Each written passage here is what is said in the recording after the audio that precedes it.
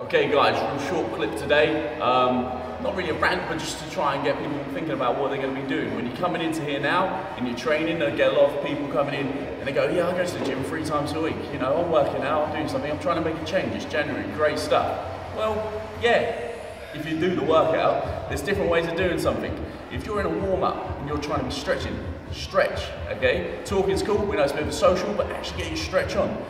When you're doing a squat, squat. When you're lunging, lunge. Do it, you're here. You're paying the money, you're working hard to get something out of it. So, if I see this, which I do on several occasions throughout the days, yeah, I know, son, yeah, just stretching. You're not going to get anything from it, okay? But get your stretch on, strike through. Get pulled out the back of the leg, work that leg, get warmed up properly, squatting. I've seen this so many times. You're not getting anything out of that squat. Get your bum down, squeeze the glutes, drive, pull back those muscle groups. Your lazy lunge.